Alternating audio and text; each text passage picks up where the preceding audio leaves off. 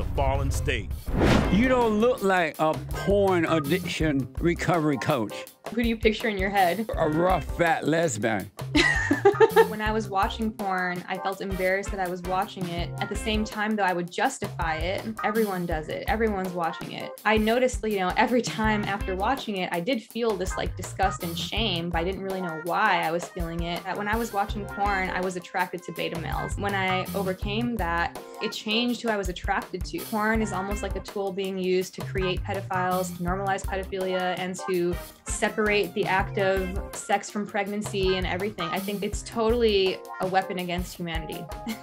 That is serious. Oh, yeah.